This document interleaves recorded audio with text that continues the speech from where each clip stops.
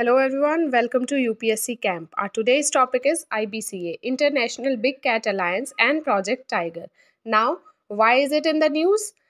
Because the PM has released the tiger census while inaugurating the International Big Cat Alliance, that is IBCA, in Karnataka's Mysore, organized to mark 50 years of Project Tiger. Now, here are some information about Project Tiger. It was launched in April 1973 from Jim Corbett National Park, Uttarakhand. It is a centrally sponsored scheme. Ministry under which it was launched is Ministry of Environment, Forest and Climate Change. Its first director was Dr. Kailash Sankla. Its main aim was to preserve and promote the tiger population. And here you can see the tiger census which was presented by the PM Narendra Modi at the occasion of 50th anniversary of Project Tiger.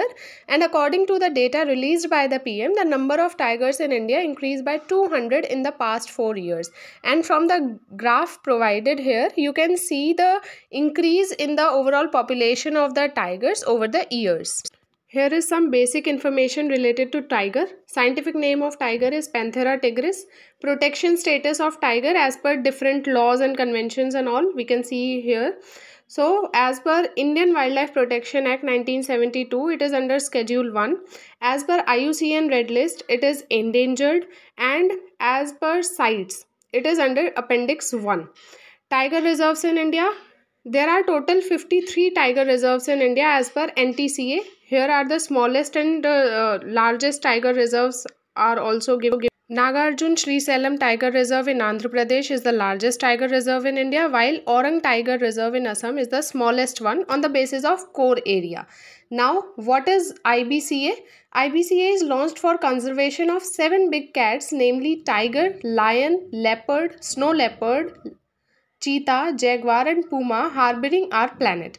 Its members include 97 countries that are home to these big cats and other interested parties. The IBCA will engage in advocacy, partnership, capacity building, ecotourism and finance tapping. It will also disseminate information and create awareness among its members. So, with this, we have come to the end of the video. Thank you so much for watching and don't forget to subscribe to our channel. Thank you.